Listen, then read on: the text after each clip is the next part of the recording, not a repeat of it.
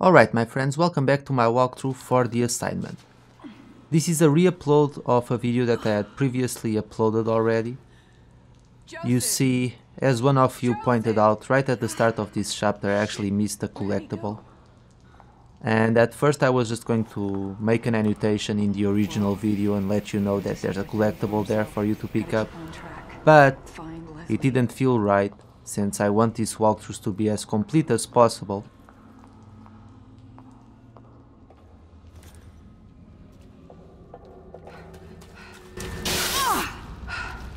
His name was Ruben Victoriano, but now he exists as Ruben inside the encephalon of Sten.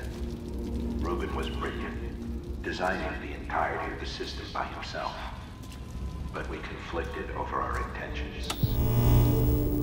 And what happened to him? Ruben has been dealt with. The consequences of trusting the wrong people. Okay, so let's take care of that collectible now. Like I said, it's right at the start, after you kill this first enemy. And the first time that I played, I knew the collectible was there, but I was so focused on getting rid of the invisible enemies that I totally ignored it and just kept going. Once again, I do apologize for that, and I'm sorry I had to re-upload the video, but I rather have a complete walkthrough where if you're struggling to find a collectible, you can use my walkthroughs and you'll be able to find them all.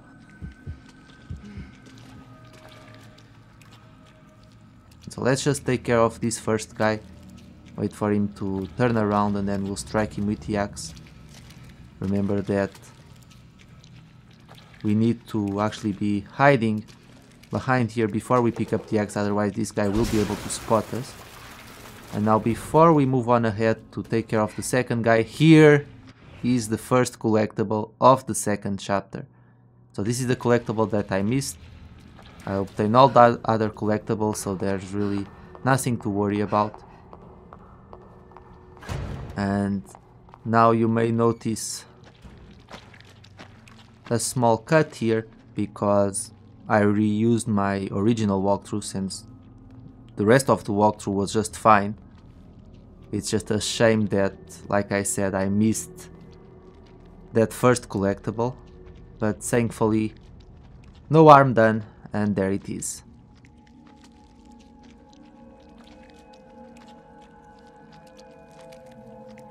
You know that he's getting closer because the footsteps start getting louder. And so we're going to wait until the footsteps start getting lower in terms of sound, and that way we know it's time to attack. So let's approach him now and finish him off. And now we're going to get the first collectible of the chapter, an audio tape, which we are going to listen to. It's right here. Something else is even more harrowing. Our subjects are dying. They come out from STEM abruptly passing with looks of horror in their eyes. The ones that do survive are catatonic, babbling incoherent messes that we can't properly interview. We've done nothing to the process to cause this change. It must be the ever-growing collective consciousness of the STEM system. These patients seem unable to take the strain of exposure. We need more sane subjects, perhaps to cleanse the system. At its current state, the system is unsustainable. Something Mobius will not approve of. This time, only I am to blame for this. Our new prototype and beacon is almost ready. When it is, I will start its conversion to the wireless system. Even if the original STEM experiments go awry, I will show my worth to Mobius with its next generation. Okay, let's keep going. So, Dr. Jimenez really needed Ruvik, but as soon as he got all of Ruvik's research, and Ruvik clearly wasn't impressed with Mobius and their threats, but then Dr. Jimenez disposed of Ruvik, and I guess that ended up costing him now, didn't it? So let's go through this sewer hole right here. There's the light lady, but she can't do anything to us yet.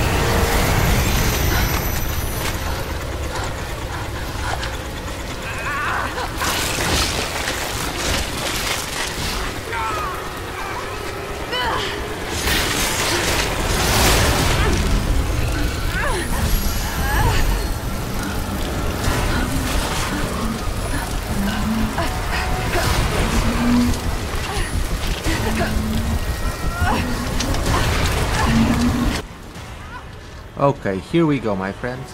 So in this section, like I said, you need to just keep firing.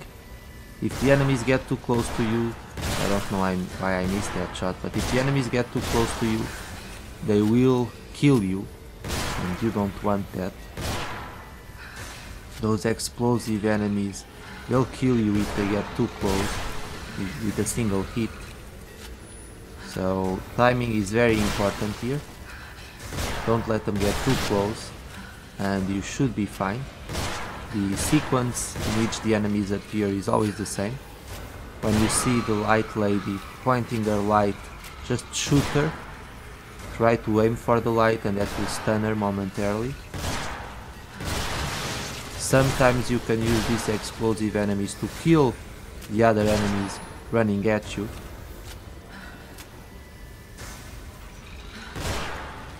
Always make sure that you restock your ammunition in between waves of enemies, and that was very close, but we got him.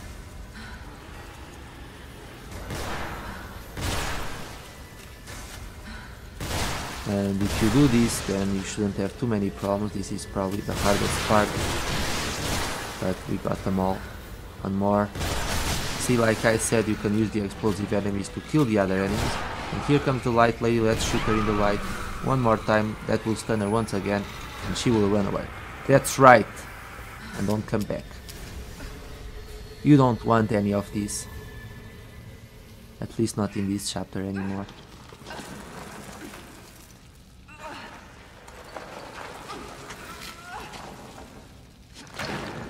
Now we're going to go ahead and get the second collectible of the chapter. Leslie's down here. I doubt he'll last long. I've got to find him. I think Leslie can survive most things in this game, really. But let's head up. We have to solve a small puzzle.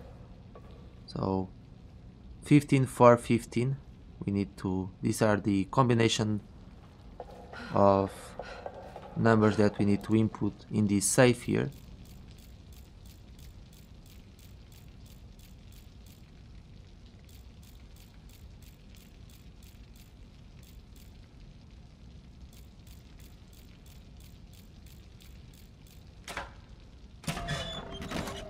That takes care of this document, another scrap, and we're going to go on ahead now. Really, this was probably one of the trickiest sections of the chapter. And about the others? I told you before, completely expendable. They have no bearing on the mission. If they get in the way, you know what to do. You can save your game here if you want. I'm going to move on ahead. That cat sure is cute. I do have to give it to the cat. It's a really nice looking cat. And now we need to restore the power to the elevator, so let's keep on going. Sebastian! Kidman! Joseph, wait! We have to reunite with Joseph. But first, like I said, we're going to restore power to the elevator. We need to find 3 parts, and only after we place 3 parts will we be able to move on to the next area. So let's head down, and before we progress any further, let's get another collectible.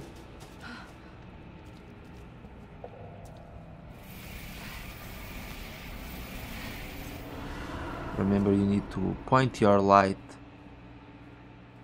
whenever you see the star symbol, and that will open up a secret passage. So the combination for that box is on the wall right here.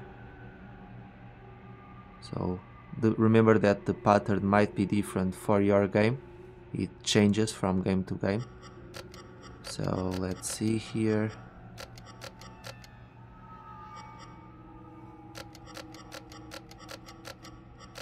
There we go.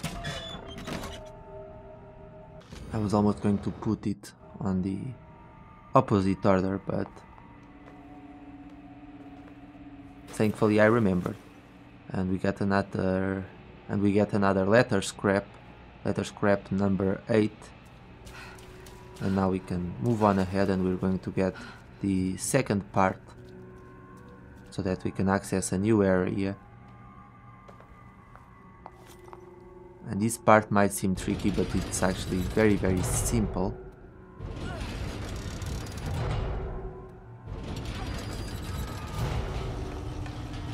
We're going to run all the way down this corridor. And I don't know about you guys, but so far I would say that the atmosphere in the assignment is actually more tense than in the main campaign of the game. I think part of the reason is the fact that Kidman really doesn't have any weapons. She rarely gets any weapons, and as such that makes you feel a lot more vulnerable. That's my opinion. Okay, as soon as this trauma jumps out, we're going to wait for him to notice us, and now run forward and go through this passage right here, and we're going to wait a little bit. The trauma will run past us, leaving the coast clear, and now we are going to get out of here.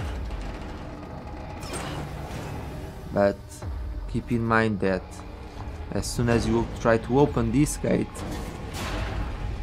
the trauma will try to get inside this room, and we're going to hide. We don't have any weapons to battle this trauma, so don't even try it. And we're going to hide in here, wait for the trauma to go around, and once he leaves we can safely get out of here. So let's just wait. Like I said, it's really interesting that in Kidman's campaign we have to use this hide and seek strategy for a good part of the chapter. It just makes things more interesting in my opinion, because for me the main campaign of The Evil Within, it wasn't really that tense or scary. It was more gory than anything else. You know, there were quite a lot of violent scenes, I think, and there was a lot of violence, and like I said, the game was very gory, lots of blood, guts and so on, and the atmosphere was good, you know. But I feel that in the assignment you feel more vulnerable, and that makes for a better experience in games like this, especially because you don't have as much ammunition and as many resources as you end up having in the main campaign of the game. So I really think they did a good job here for the most part. I still don't get the snails with the light, but that's a completely different subject. And speaking of snails, we're going to get another one pretty soon. But before we do that, we're going to get the last part so that we can fix the elevator. Let's just go on ahead. Ruvik is already trying to put a stop to our plans, but we're going to hide here. We're just going to patiently wait. And here he comes already. A haunted walks into this room. But there's a trap on the floor that you might not see, but it's there. You can see the holes on the ground. So we're going to catch the haunted's attention. Hello? Good morning, sir. And we're going to wait for him to walk right to the trap. And there we go. He gets impaled. And now we're going to use this bottle to impale the other two haunted. Throw it against the barrels over there. And hopefully both of the haunted will walk in. Oh! Are you kidding me? Did you see that? The female haunted was standing on one of the traps, but instead of impaling her, it lifted her up in the air and she got out of the trap. And she survived.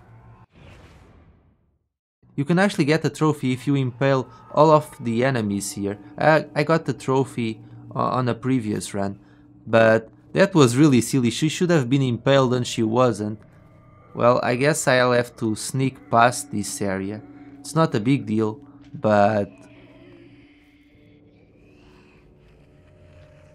you all saw it, right? She got pushed up by the trap and got out of harm's way that way. Can't use the trap again. That's a shame. Well, I'm just going to call out to her. She'll come and check and I'll sneak out while she investigates. Too late for you, dummy. I'm out of here. Bye bye. That was really silly though. But oh well, it happens and you have to improvise in these situations. And I'm glad that we found a way. But let's keep going now. We just knew these guys were all going to come out. But thankfully they don't follow us and we can get out of there before they do anything. So place the last part right in the center. There we go. And now let's reunite with poor Joseph, who's been alone all this time and he needs assistance. As you can see, the haunted go back to their cages, so they're good. Before we do that, let's listen to another audio tape. It's right here in the corner. It's kind of easy to miss it. Today was something truly surprising. He was one of the last groups of test subjects. Just another patient I expected to babble and maybe even die. Patient 105, Leslie Withers. Reuben had singled him out as a useless subject, but he must have known. He knew I would read his notes. What else was Reuben lying to me about?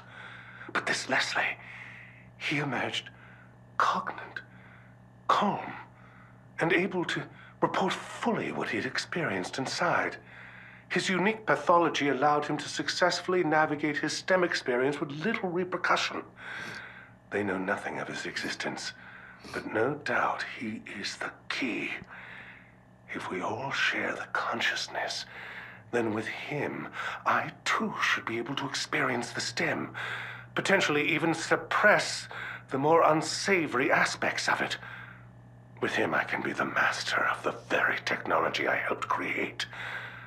Mobius will see my worth and let me rise even higher in their ranks.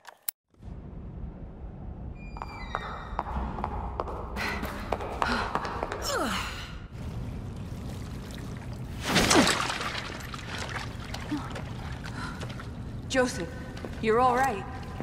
You too, thank God. Any sign of Sebastian? Nothing. Maybe we can go back and look for him. No.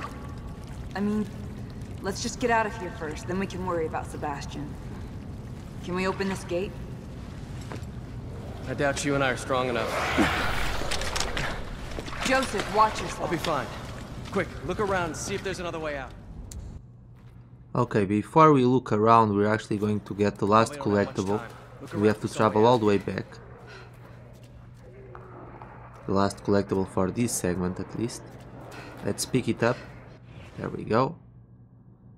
And this is actually going to conclude this episode, my friends. In the next part we'll continue exploring this area and move further ahead with the plot. I'm glad that we're beginning to understand how the system works a little bit better. They still don't explain how Sebastian and Joseph got attached to the machine in the first place though, but we'll see. So thank you so much for watching, my friends, and I'll be back with the next part soon. Take care.